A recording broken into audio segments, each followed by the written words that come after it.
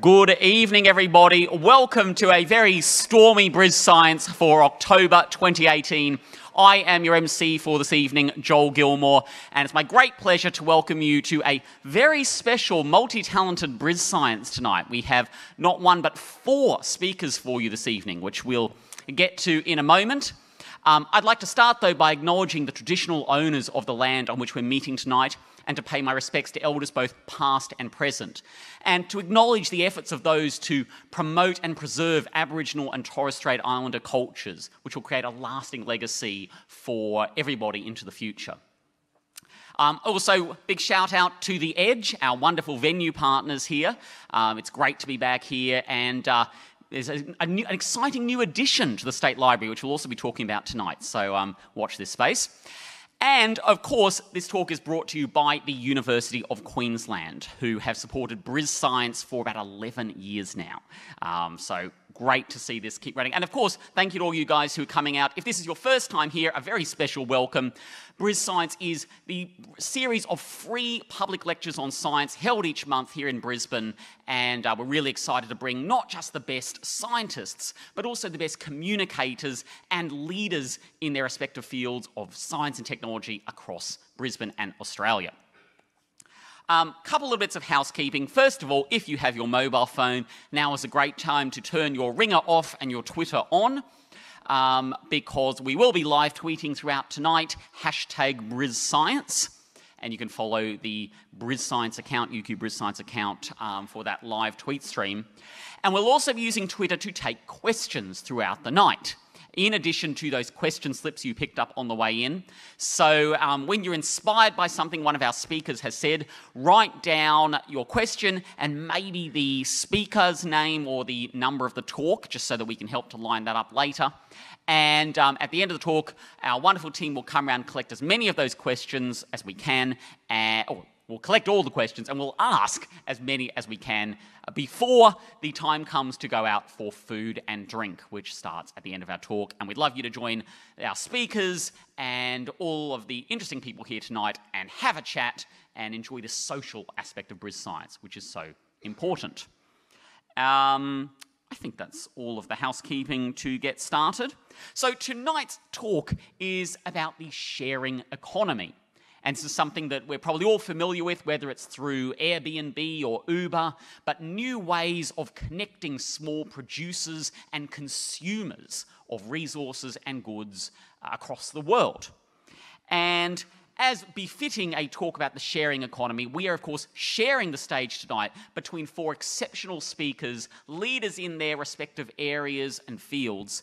And we will be hearing from them one after another, and then we'll have a panel session at the end for a little bit more discussion and to take your questions. So our first speaker tonight is Deb Morrison, who is the founder and CEO of PetCloud, an Australian business, very fast growing, which is a bit like Airbnb, but for pets, connecting sitters, pet sitters and owners now with thousands across Australia. The doggy reviews are a little harder to work, I understand, but and so she's going to talk about her experiences and introduce us to the sharing economy. But we're actually going to let Channel 9 Darwin do the introductions for us. They can do it even better than I can. So please join me in welcoming our first speaker, Deb Morrison. If you love animals and making money, there's now a way you can combine the two.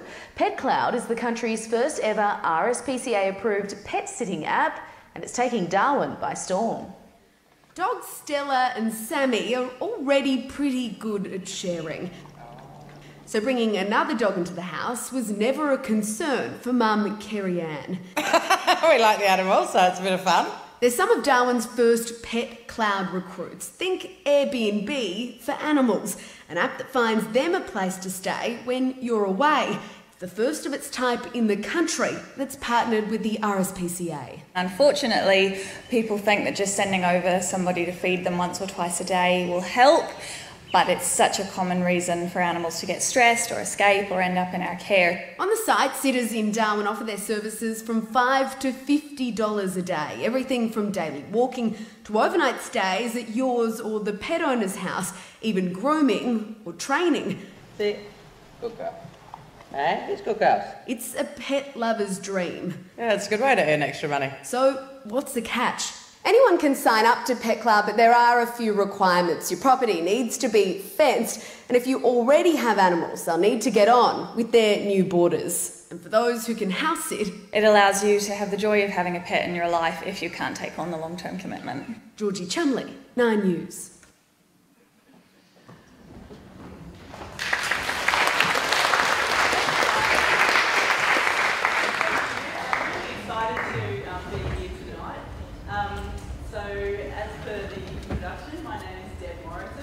And I'm really sorry, what's wrong? Belt pack. So can you hear me even louder? Ah, okay. So, yeah, what was I saying? Oh, yeah, so in terms of Pet Cloud, I absolutely love talking about Pet Cloud. So if I go over time, you'll have to let me know. So I started Pet Cloud when I had the challenge myself. I was a pet owner. I had had a change in living circumstance, and I was often required to fly interstate, and I really couldn't find anyone to look after my pets. This was about 6 or 7 years ago, and at the time I ended up finding a flyer in the street of a pet sitter, and I rang the service, and the number went to an answering machine. And I had to leave my name and number, and I'd get a call back after hours. So that was an unusual experience. And then I got told that I'd be mailed an application form in the post, and I was to fill it out and then mail it back. And then they would connect me with a pet sitter who I had no idea about, didn't know what their skills and experience were like, and I didn't really know what questions to ask. But 2 weeks later, when I had my next work trip, I was connected with this mystery sitter. And at the time, because I had no other options, it was a little bit like fingers crossed, dropping the dog off, hope it's going to be okay, goodbye. And I think a lot has changed because we're going from a whole cottage industry to now it's accessible on the internet. And the reason why it had to go that way is because there was an education of pet owners that needed to occur, and then also an education of pet sitters that needed to occur. And so we created this framework along with the RSPCA that enabled us to safely onboard the members of our community and keep out the ones that shouldn't be a part of our community. At the time, I was working for Virgin Australia, but I went home one evening and I decided to create Pet Cloud. I didn't know anyone who could build it for me in IT, so even though I worked with a ton of people in IT, they all had their own projects on the side and after hours and busy families. So I went to freelancer.com, and after one fellow went, so Freelancer is a contracting website typically with people in Europe or India or Asia, and you can contact them at a very low rate to get a project done and developed. There's very much differences in quality, and sometimes there can be language understanding difficulties.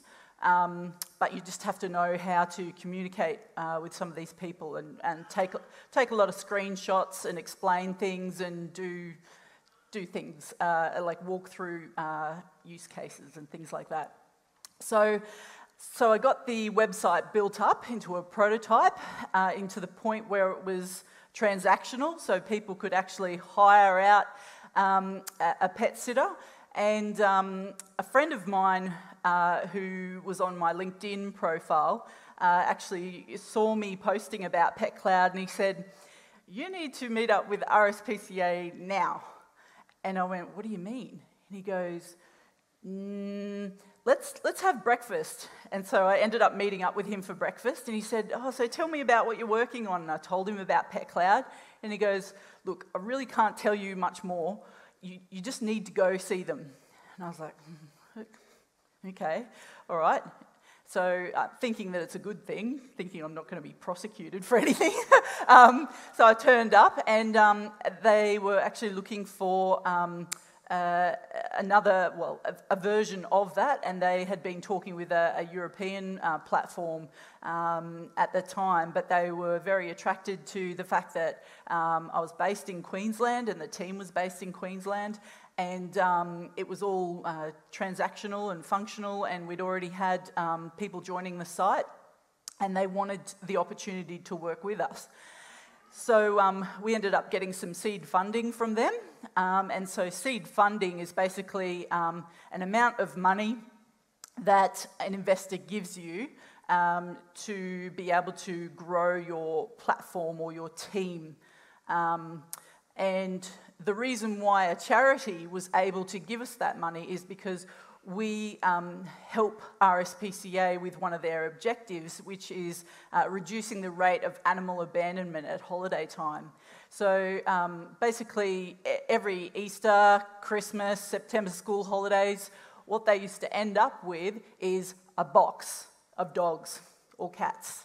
And people would just go, moving house or going on holidays, and just dump them off at their door, because typically the spend at a kennel was about $70 a night per pet, and it just wasn't affordable if you had a couple of pets. And for people on a lower income, it just wasn't affordable at all. So we pretty much got some funding off them, and then we, over time, met up with Glenn Richards from Green Cross. You might know Glenn from Shark Tank. And we had a few meetings with him, and we got some more investment from Green Cross to help grow our platform. But the key thing is with the sharing economy is it is a wonderful intermeshing of people from all different socio-economic backgrounds. And this is really, really, really important to understand to everyone out there, is that you'll get your people with your high disposable incomes with not much time, people with much less of a disposable income and willing to do casual jobs. And people come from all different backgrounds, they have all different values, and you need a way of being able to run a business and screen out these people. So in order for us to get our endorsement from the RSPCA, we had to do a roundtable workshop with their senior vets, their foster carers, their dog trainers, and their senior inspectors before they would endorse us. Plus, we had to do an online pet care course for our sitters, and every single sitter has to do that online course to understand the standards of the care that the RSPCA expects. And as well as that, every sitter also gets a police check. Originally, when we partnered with the RSPCA, I was a little bit naive, but I was grateful and I was proud, but I really didn't understand the value of the relationship. And what they did was, just through education and talks and just over time, they've really opened our eyes as to the type of people that are out there. There have been so many people that there is a great side to the sharing economy, don't get me wrong. We have so many terrific carers and sitters and so many great pet owners, but there are also people out there who will lie to your face and so will lie about their name, will have the guts enough to apply for a police check and hope that you won't check the results. We've had a woman who applied for a pet taxi service. She wanted to use her car to offer a pet taxi service through us. And I said, great, you can give us your driver's license and we need to do a police check on you. And you also need to upload a clear profile photo. Well, she wanted to upload a profile photo like this. And then, of course, I only wanted to upload the back of the driver's license and like all these things. Anyway, so we did a police check on her, found out that she had run red lights, been caught with petty theft, lying to police, and drink driving. And of course, she didn't get anywhere near our platform. And at the time, I'll let you know that other competitors in the sharing economy were letting pet sitters from their website without any police checks into the homes of pet owners while they're away. And there has to be a lot of ethics involved, good integrity involved in sharing economy businesses, because there is a lot of pressure from investors out there to give me that traction, give me that customer growth, give me that return on my investment. And that, at the same time, places pressure on entrepreneurs to do tactics or skip checks and verifications and processes that really are important to have in place. And so at the time, when I was hearing about this, I just said, I don't care, not on my watch. I'm going to sleep well at night. I don't care, because sooner or later, something's going to happen.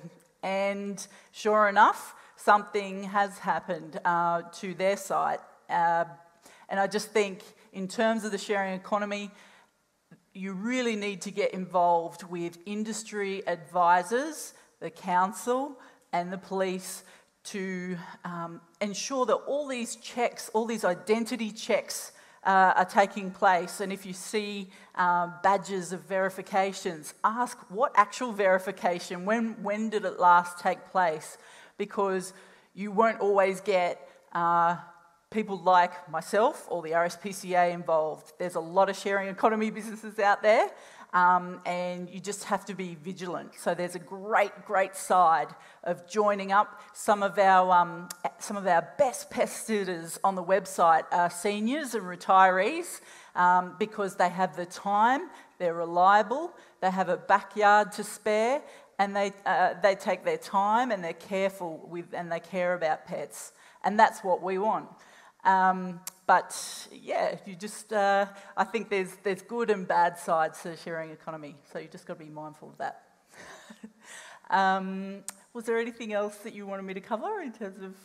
Okay, all right. Well, thanks very much, guys, for your time.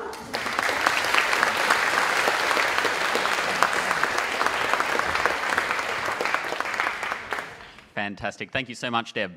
Our next speaker is one of Australia's most prominent marketers and a regular international keynote speaker, frequently on television and in print. And in particular, he is the co-founder and managing director of Curb, a global peer-to-peer parking app. So could you please welcome our next speaker, Rob Brown.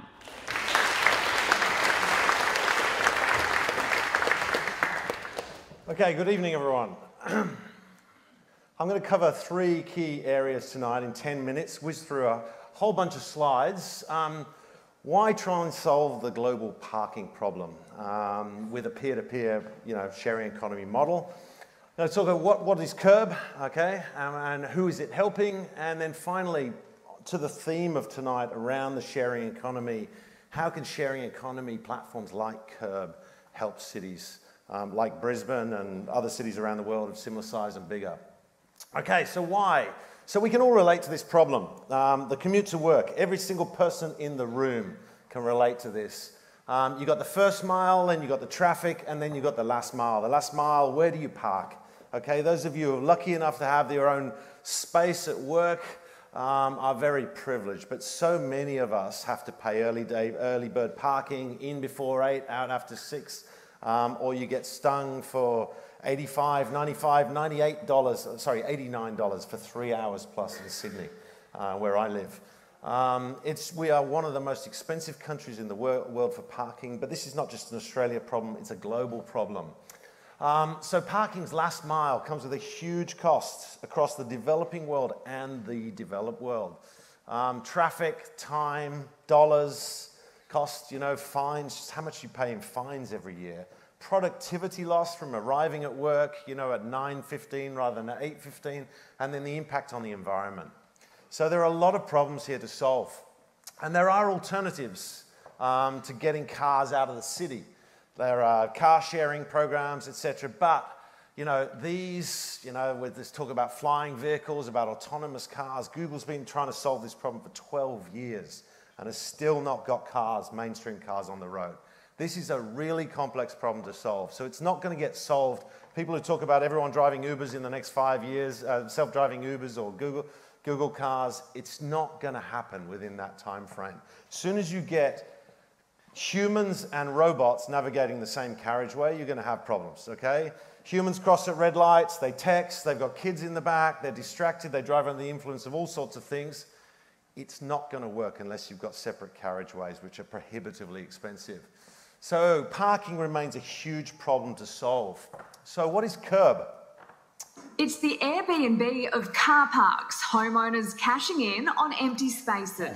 But now a new scheme is gathering momentum, which makes parking cheaper for patients and visitors, whilst also freeing up valuable spaces in the car parks. So, Curb is a new program which allows anyone to rent out spare space for as little as $5 a day. Curb is the Airbnb of car parking. People. Curb is one of them and offers kind of an Airbnb and an Uber model parking. Let's find out more. Rob Brown is Managing Director of Curb and joins us.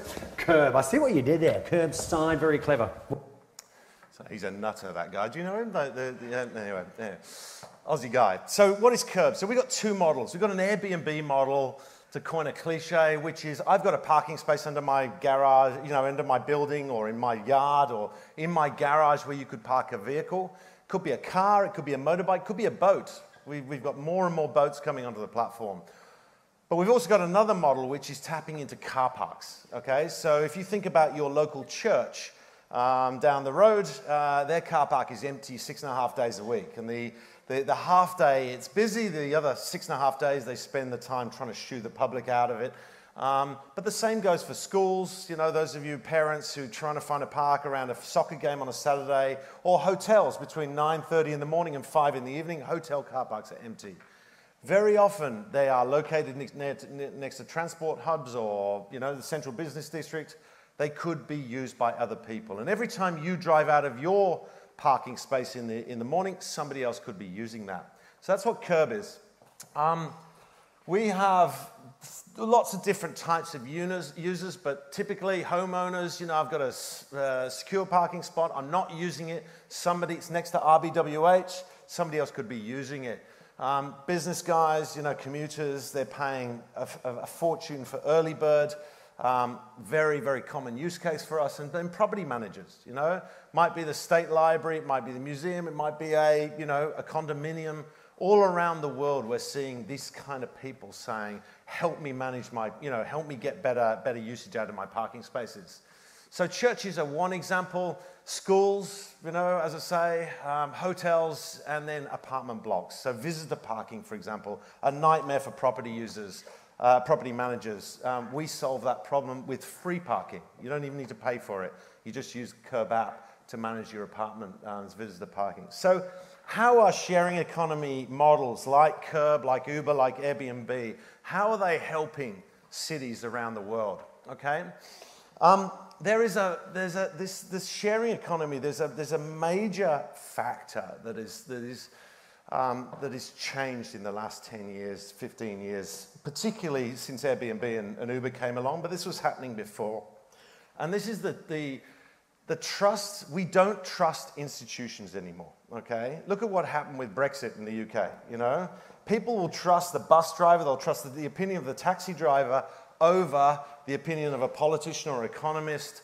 We don't trust any more institutions, the banks, so institutional trust has been massively compromised over the last few decades.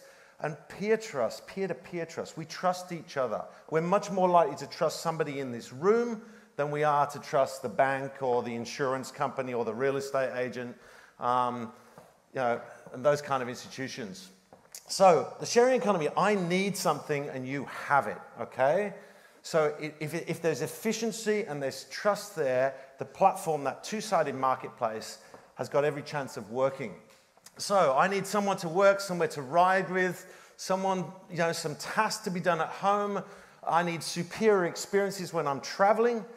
I need flexibility to work wherever I want, and I need convenient parking. Those are just 6 examples. There are many.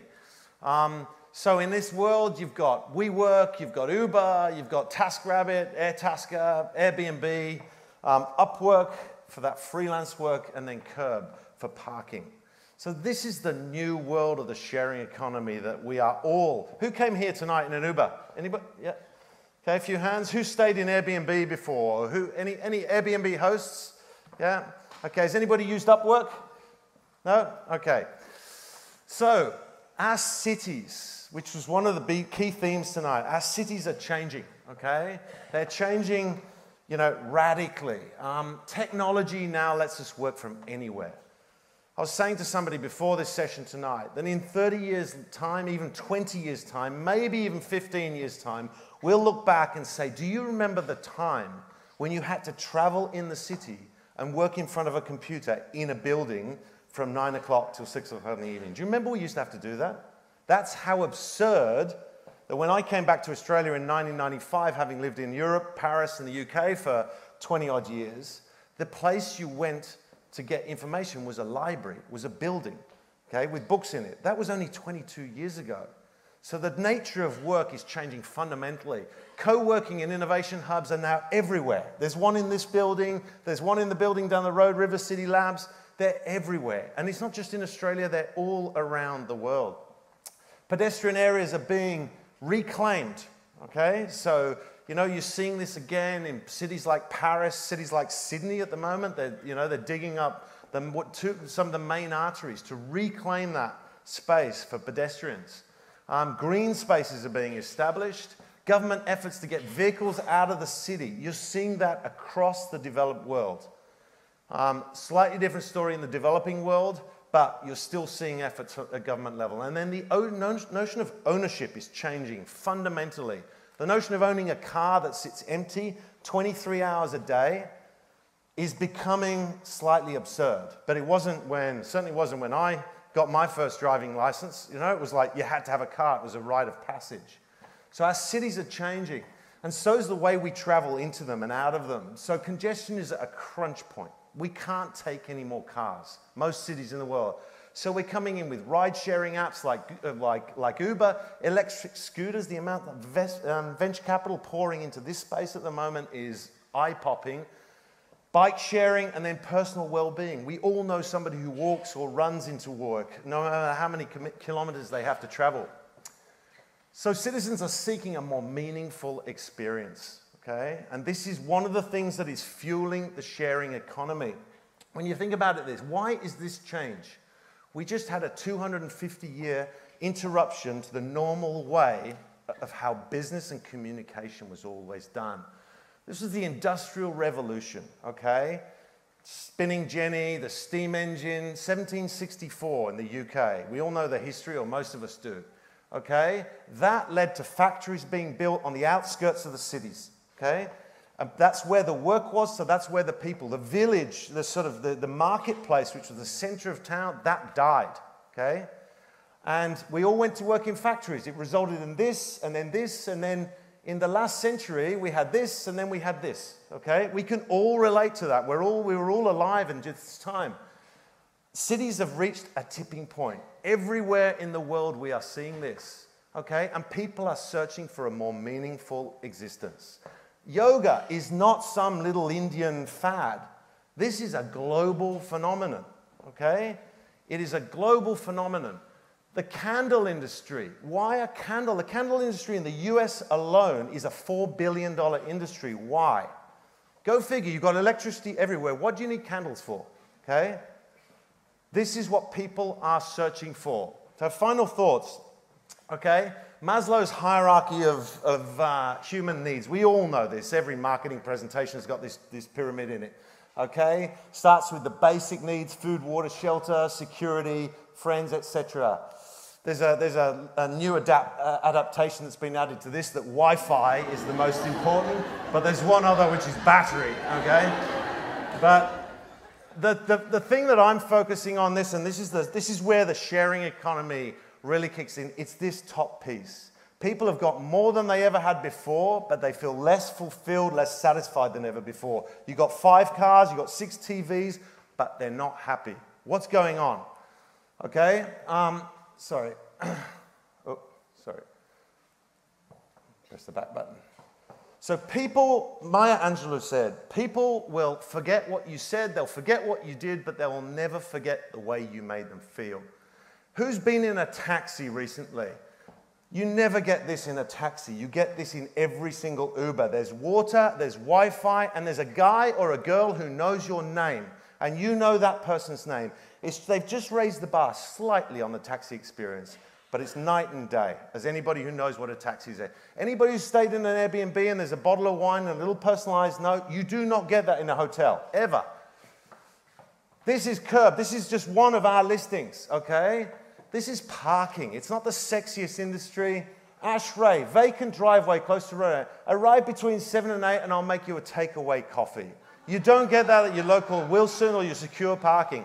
That parking space is $2 a day, okay? $2 a day.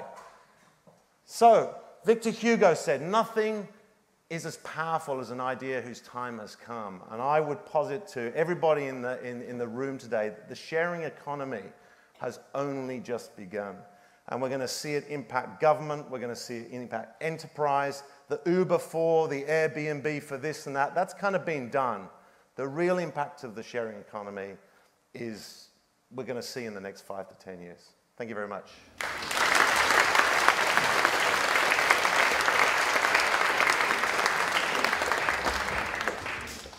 Thank you very much, Rob. Our next speaker has 27 years' experience in coaching leaders of business and industry and has a background in psychology.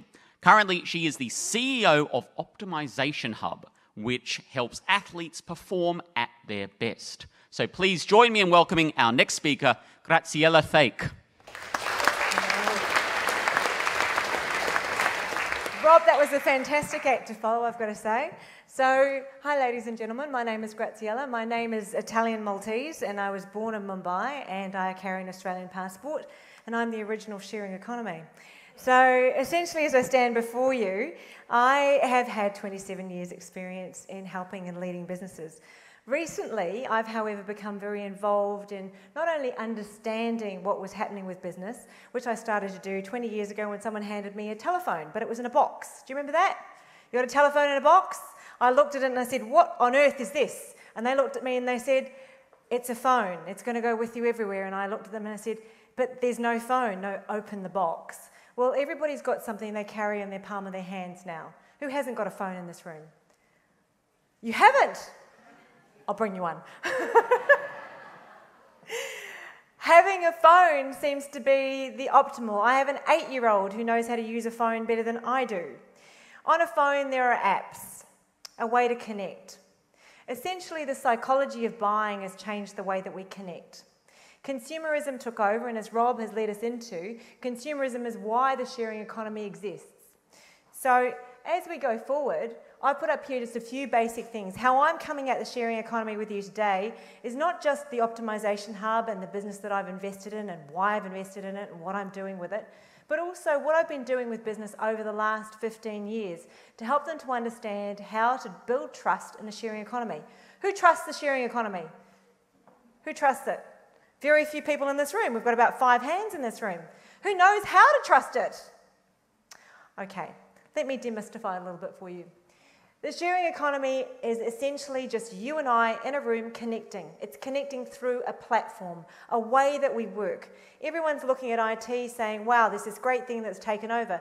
iPhones, phones, any kind of Android phone, a way to connect is going to help you to understand the world around you. What we have is, how do we trust what's at the other end of that? We've seen a couple of examples. So in our first example we got today was, here was a person saying, well, I'd like to come and offer my services to you, but I'm not legal to do so. I'm going to let you into my home, but I've got convictions. I'm going to take your pet places, but I've actually had parking offences. So there are small examples like that, but there are bigger examples of being duped in that economy. So what we want to know is how to trust. And if a business is going to build some trust, it has to learn how to work. We know all of these symbols, and most of us know that symbols come up, and these are symbols of the sharing economy. In the sharing economy, we have Airbnb, and as Rob's already reiterated, and I'm not going to go through because he's covered some of the topic area there, around the number of ways that we share. We can get on a bike, we can share commodities. Why we share commodities now is because consumerism has led us down the track of thinking that we need to own everything. Now, in my particular business and what I've invested in is I've invested in training. Training people how to trust, how to have great mental health. How on earth do I sell that as a widget or a gadget? Well, I had to learn and I had to teach people how to trust the platform we were putting up. And the way we did that was to think about, we've got to change the ownership, the model of sitting in front of someone and trusting that person in front of you when you go and you purchase something or you're part of something. How do we get them to trust what we're doing online? And we had a really interesting conversation in here about how platforms and these magnificent platforms you've just seen have been established. How do you think they've been established? In one moment, do you think the moment a platform goes up, everybody starts using it? No. It's like you and I. You've got to trust me, I've got to trust you. It takes work. So the entrepreneurs that go and build a platform and how the building of a shared economy has worked, it's worked through the building basis of hard work and hard yards to go out there and understand how consumers want to be spoken to, what the need is, where is it hurting and why, and how can I solve the issue. I've got a parking problem. Let me give you free parking. Let's exchange something through the exchange of whatever money or whether it's a service so that you and I can share what's out there. The IT platform is the sharing economy we're talking about, but it's a vehicle for the sharing economy to happen. So basically the sharing economy itself is a way for us to connect and to use services. Why am I telling you this? Because in order for you to trust me and to me to trust you, or you to trust the sharing economy, and all of you have unanimously said, if I look around the room, 97% of you had your hands down, you didn't trust it. To trust it, you have to understand that the sharing economy is merely a way or a vehicle to use a platform. For you and I to connect, for you to find out about me someplace, and to learn about what that background's all about, and then to go out and experiment with that utilisation. It's basically a village. We're kind of doing a 360. We came from learning, and this is as a psychologist, what fascinates me, is we came from connecting in a village system where we had our own, I'll give you this loaf of bread for that bag of fish, and now we've come back to it, and that's what the sharing economy is all about. It's about saying there's a mutual exchange going on, and I'm able to use this service because you have it for free, and I can exchange it. How do I trust that service? How do I know that it's there? Why is it that I don't trust certain services? Why I don't trust certain services is because I know in society it's like putting everybody onto a boat at sea. You're going to have everybody there, and 1 to 2% of those people are going to be trying to dupe you. So not everybody in the sharing economy is trying to dupe you. They're trying to provide services. You'll get one person out of 500 that might be dishonest about what they're doing. How to know and how to use it is to understand that there are definitions of why this is existing and why it's occurring. Behind the sharing economy, there's one need, and that is we need to connect with each other. We need to be able to connect with a service and trust it. We also need to be saving ourselves time and money. Who wants to save time and money in this room? Hands up. Time and money. Who wants to connect with other people? Yep. Who wants to be able to trust what they're using? Okay. To do all of this, what we've got to be able to do is to compare. And comparing and competition and consumerism can happen so easily online in a sharing economy. So therefore, what a sharing economy means is everybody joining into one idea and saying, I need that service and I can find out about it. We like to source information, and we also like to not compete. So in countries like Korea, where competition and consumerism took over, what was happening was mental health was becoming poor. Why we came around with this, why we looked at this in our own business, was we were concerned with multiple users getting onto our platform, and we knew that there were social, economic, practical and sustainable solutions that were needed so that we could ensure that the education we were offering was being offered in a short, succinct way. Because online users or connecting online only grabs people's attention for about 10 seconds. I've got to be able to get that interest straight away. So to do that, I have to make sure that I'm part of something and I can connect into other things. Pets, parking spaces, they're commodities that you can work around and use and purchase in different ways. Mental health is slightly different. So for us, our journey was kind of interesting. We had to understand, here we go, Maslow's hierarchy of needs, which has already been flashed up there. So we needed to know, well, how would our users interact with us? And we wanted to understand at the Optimisation Hub because we targeted a problem. Here we see 73% of our young athletes coming out of sport with mental health issues. And we said, well, why? Sport's meant to be healthy. 5.2 million Australians are engaged in sport. Why is it that we're having 73% of them coming out of that with a negative experience? Why are our young people experiencing mental health issues at early stages of their lives? So we looked at using the platform from both a physiological perspective. They had to be able to interact with us as people. So we went out there to prove the product. Then we had to establish safety of the product itself. And by doing that, we went out and created what was called a minimum viable product, or an MVP. So we had to ensure that our platform was utilisable. And then we had to link into other components of the sharing economy to establish trust in networks that already existed. And that's what the sharing economy did for us as a business. And that's where we invested and we put our money behind it. Then we had to build up, for our users, a social connectivity. So in our platform, we made sure that we were able to connect with everybody and we were connecting them to other viable products that they could use in the marketplace, as well as people and athletes internationally. Our platform has now started to grow and it started to build identities of people, and we've tapped into that identity. So good old Maslow's hierarchy of needs is also how you can build trust. And the way for you to build trust in using platforms out there is to ensure that you can trust them, that you know that they're connecting you, and that you ensure you feel safe with them. These are the checklists. And as much as I'd highlight it, you highlight that checklist for yourself as you go out there and you start to use platforms around education. Contributing to smarter cities through the utilisation of platforms is something that's existing now. It's right here and now. It happens everywhere and all around us. And for us to be part of it or to not be part of it is our own personal choice. But in order for us to be smarter, we have to be able to be viable. So to be viable, we need to be able to start sharing our commodities and also learning to trust what's there. To do this, we want to experience and relate to things. So to be able to form a relationship to a platform is something really important for me and also for you as a user to come to. Key questions. What's a key question you ask when you go out to maybe use a platform or to use a sharing economy experience? Give me a key question. Am I going to get ripped off? Am I going to get ripped off? Why is it number one? What's your key question?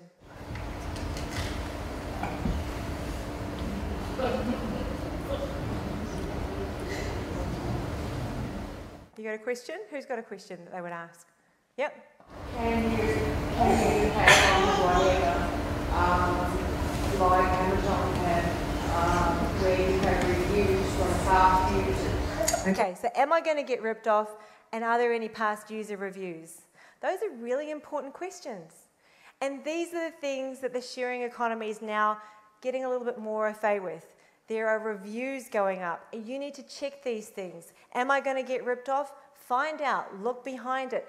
Google and find out. So Google's our way of finding out and going through that portal into who's doing what, where have they been, how are they utilising things. There's a quick answer from a social and economic perspective that we can't really say that the sharing economy is a place we're going to get ripped off, because it's actually just a segment of society. You could walk out that door and somebody could rip you off on a parking space, or someone could rip you off around the corner.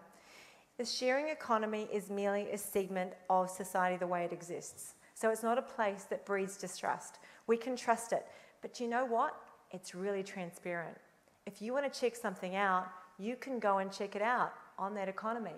And the reason is that you can see everything in a transparent way.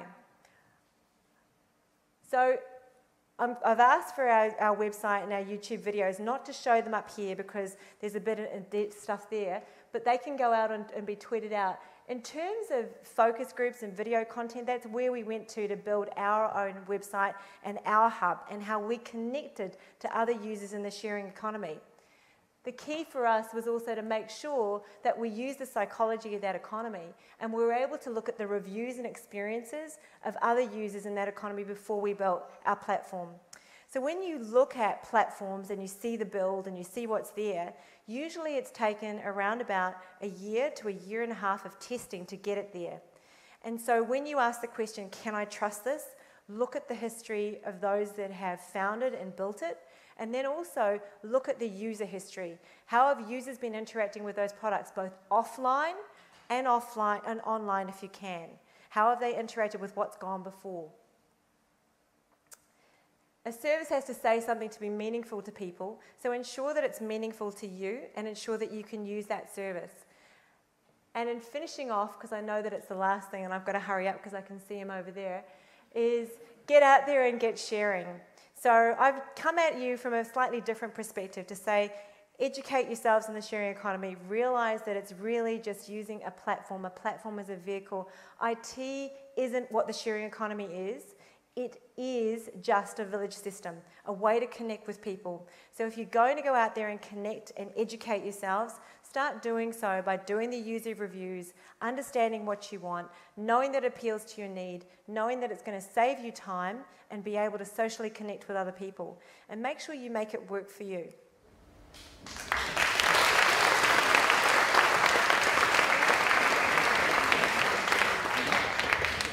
Thank you so much. Our last speaker tonight is a PhD candidate at the University of Queensland and someone who's been passionate about working towards environmental sustainability for more than a decade. She is also the founder of the Brisbane Tool Library that has just recently moved downstairs in this very building. So, sure, you'll find out more about that in a moment, but here to explain how the sharing economy could be the solution to all of our social and ecological crises, please welcome Sabrina Chakori.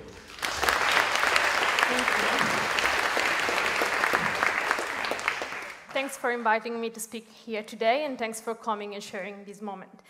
I will start briefly talking about myself because I feel that it's important to understand people's stories and how we got to start what we actually are doing now. So I spent the last 11 years fighting for the environmental cause. I'm 26, so almost half of my life. I worked toward the protection of the Amazon forest, against plastic bags reduction, so many campaigns. But I arrived in a moment in my life where I couldn't focus just on one single issue because of lack of time and energy. So I had to step back and realize that all these issues were equally important to me. And I had to understand how they were interlinked. I came to the conclusion that the social and environmental challenges that we are facing today are connected to our current economic system. When we think about waste, that's probably what crosses our minds. From 1997 to 2012 in Australia, we had an increase of waste by 145%. But population increased just by 22%. So we can definitely see that waste is increasing, but what we can't see there is that consumption is increasing as well. Yes, we are living in a hungry economic system that focuses on increasing the economy, increasing GDP, and this is the result. It's important to frame how we got to this situation. As Elizabeth Cohen from the Harvard University outlined, our consumptive habits grow out of post-World War II, where the population were invited to spend, to consume, because after the war, we had to rebuild economic growth. Since then, we kept consuming phones, computers, clothes, cars, and so on. Consumption, it's an important and fundamental relationship, connection between human and nature. But because of our economic growth imperative, it's often ignored. We do talk about population growth and the effects, the ecological effects of population growth, but nowhere in the media or in political agendas we talk about economic growth as a problem. However, as Ivanova and team in 2016 showed, household consumption alone produces and it's responsible for 60% of greenhouse gases emission and up to 80% of planet resources. What does it mean? It means that we are using all of our planet resources just to produce and consume goods to feed our economic system. And that's where the sharing economy plays an important role. For me, a sharing economy is simply defined as the sharing of unused or underutilized assets. With a real sharing economy, we can build a collaborative consumption where we can buy less things and still have access and build our own prosperity. Who has some of these tools? Who has a drill in here? Yeah, a few. Did you use it yesterday? Who used it yesterday? Yeah, one person? That's not too bad. So we all have at home one or more of these items. But if we take a drill, for example, it's used on average just 3 hours max per year, when the potential use of it is 20 hours.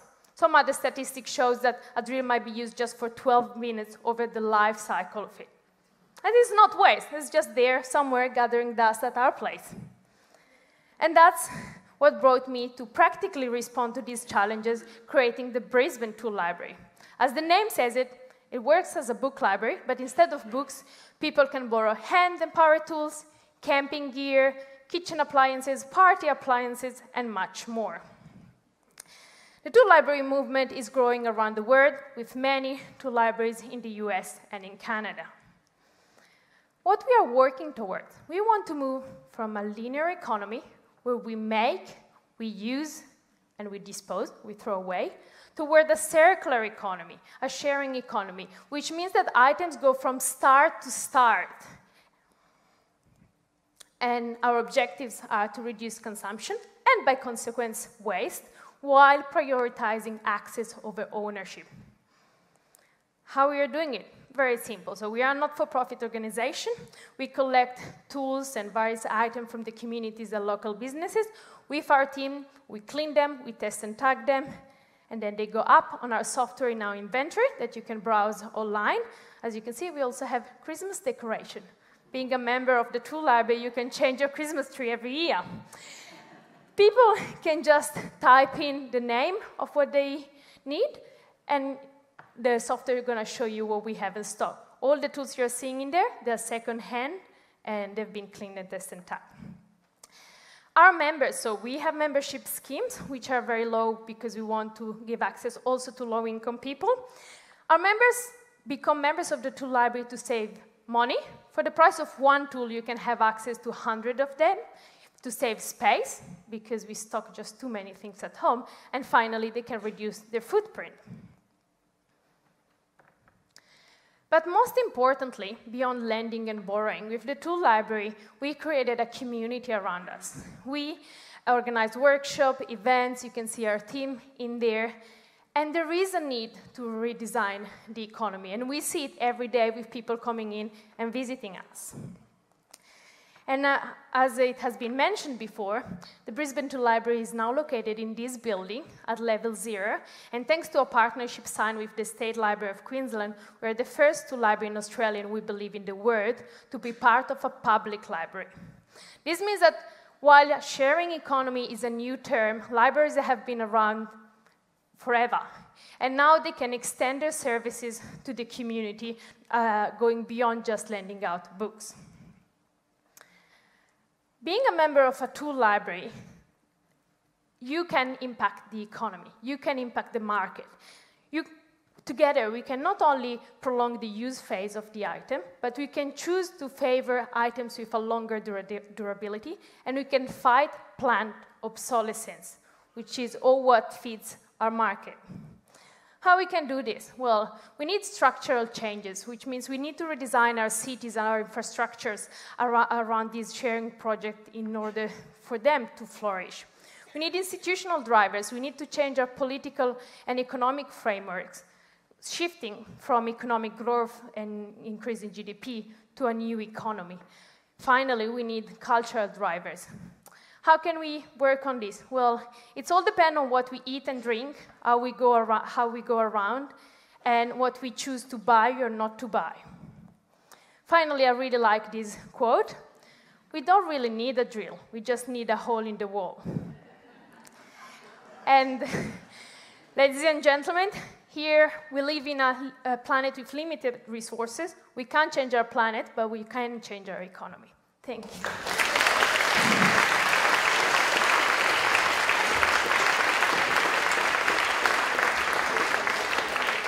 Thanks so much, Spino. I'll invite all our panellists now to come up onto stage. Perhaps have yourself a glass of water.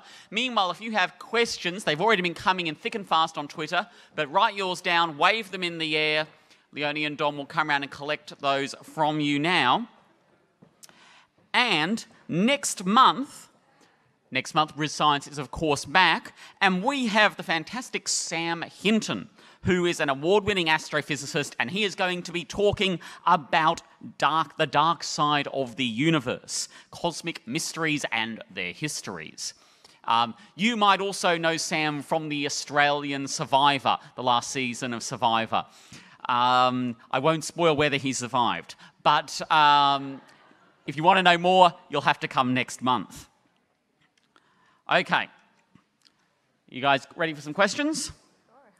Fantastic. All right. So we have a few questions around trust and regulations and so forth. So I'm going to ask and paraphrase a couple of those.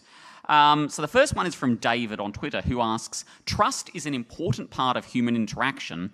Does the sharing economy break this trust by dancing around established rules and regulations designed to protect consumers? Well, I feel that a lot of sharing economy projects are peer-to-peer, but it's not the only way to implement a sharing economy. And we are the example in a different way, that we are an institution and people have to walk in a building. So that is another way of building a sharing economy and still have that a normal cultural way of sharing resources. Anyone else want to add anything to that? I think it just even saying that, you know, sharing economy, because we keep using these words as sharing economy, and I kind of come at it from a linguistic sense of, you know, it's a platform, and a platform is a way to interact. It's like we've come into a room, we're interacting this way. So a multi-user experience is simply a way for us to walk into a room. So when we created our platform, we designed it with a series of rooms, and who would walk in through which room, and what did they need when they walked in. So I'm not quite sure that we break lots of rules in an online mechanism. It's just that it seems less trustworthy because you're not physically in front of somebody. So doing those checks is really important. I think different sharing economy platforms have implemented trust to varying degrees. Some have done it to a small extent, and some have done it to a large extent. And some have digital badge systems for trust to tell you what verification checks have been done. And I think some sharing economy platforms work with regulations, and not everyone understands some of those regulations or realises those regulations are even out there. And I think particularly what our business does as well is make sitters aware of what is out there in terms of regulations with regards to, you know, Domestic Animals Act and the 5 freedoms of the RSPCA and things like that.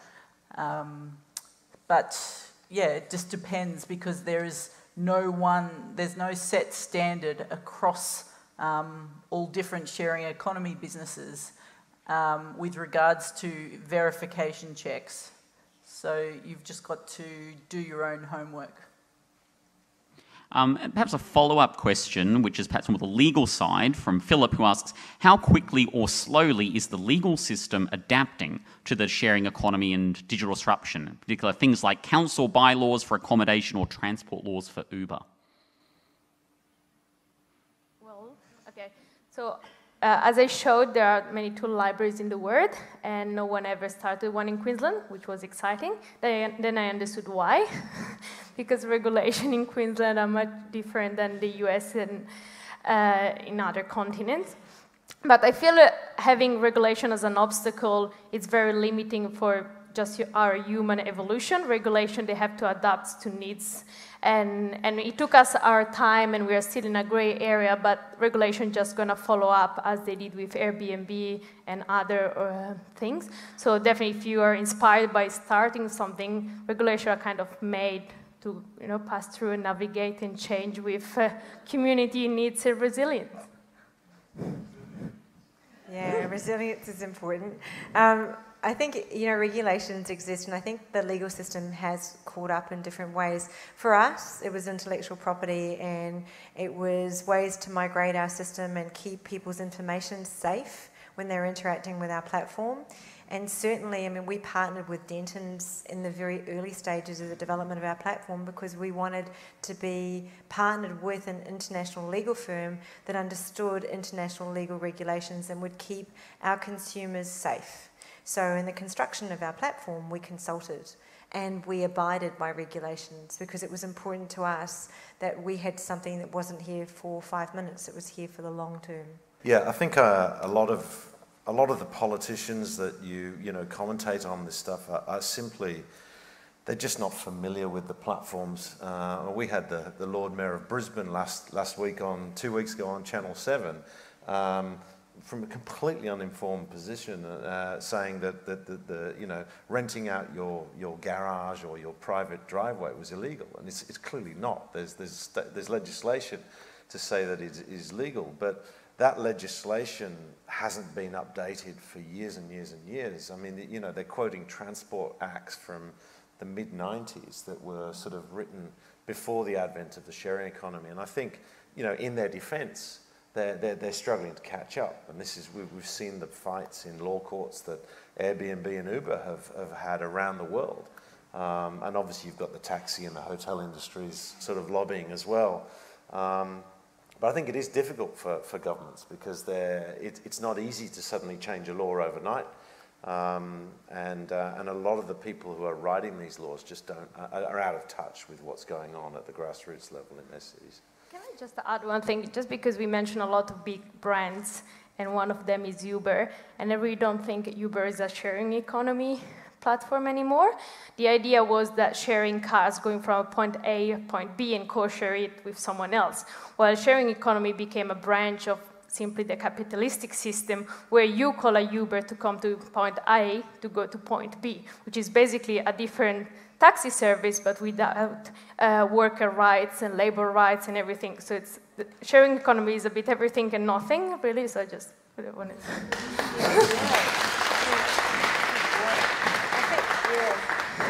San Francisco has a system of, which is, I think, a fantastic example of a sharing economy. If you're sharing rides to work, you get free parking as a reward for it. And that's a true sharing economy system where there isn't really a financial transaction. It's, hey, look, let's just share a ride together. We get a free car park. Great. Question here, for those who've started their own business, what was the most challenging part of setting that up? I think we've addressed some of those, but I'll ask it just in case you have any other horror stories you'd like to. Well, for us, the challenge is being a not-for-profit organization. So as not-for-profit, we can't have investment. And he mentioned a bit then not having trust anymore in institution, which is completely understandable because due to our economic growth, we are losing this trust. But we've been lucky enough, to have a lot of partners, and some are institutions that actually supported us. So basically, I see that the sharing economy as a need to be a public service in many cases. So that's how we got our support, choosing to be not-for-profit.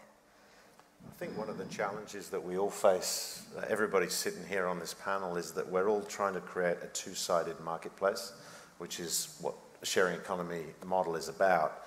So you've got to create the supply and the demand.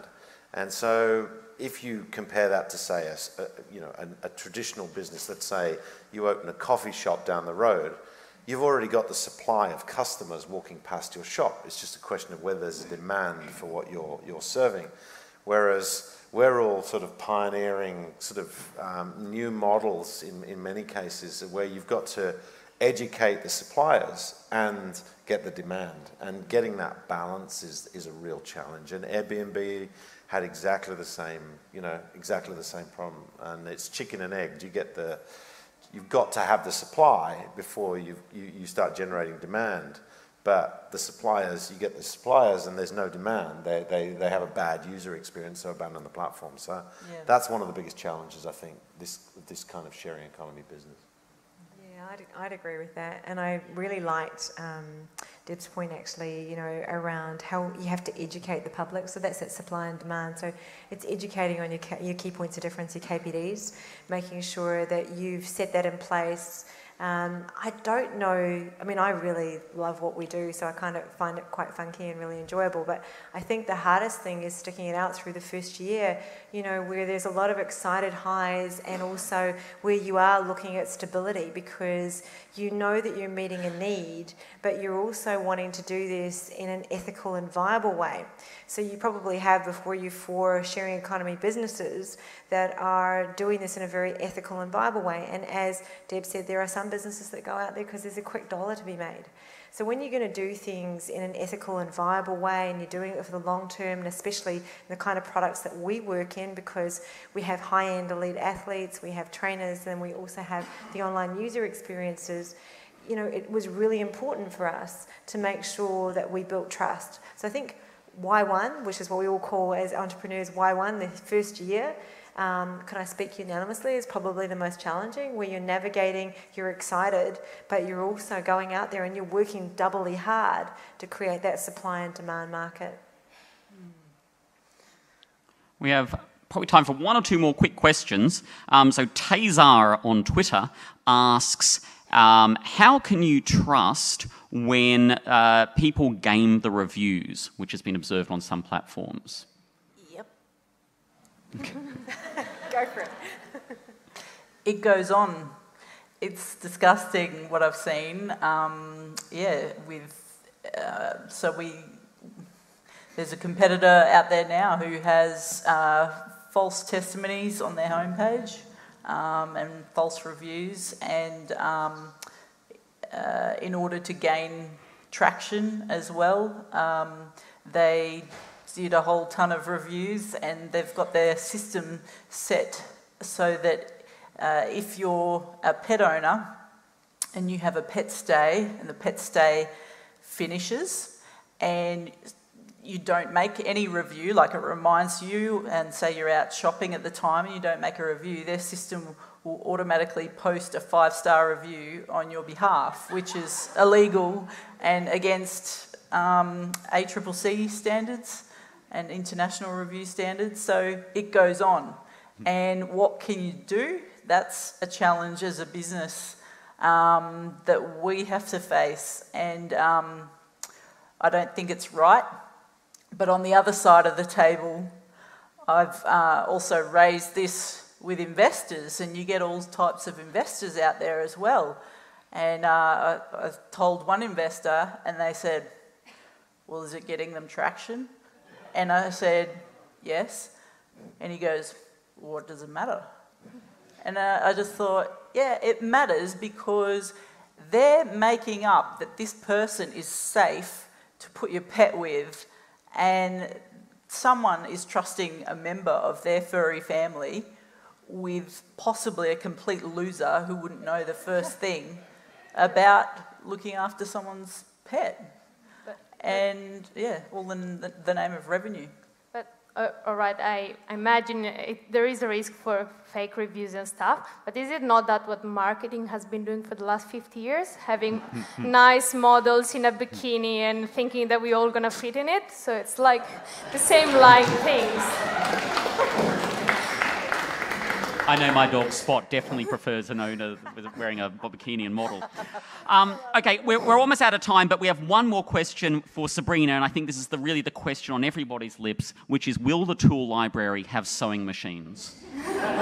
So we are seeking one, so if someone here wants to donate, but on the other side, the Edge has a maker space downstairs that is public, is free, and everyone can just come in and use them, and they have 11 of them. So just use the public service that is out there that you're paying with your taxes. Great moment to finish. Ladies and gentlemen, could you please join me in thanking our fantastic panel tonight? Rob, Deb, Graziella and Sabrina, thank you so much for your input this evening. See you all next month.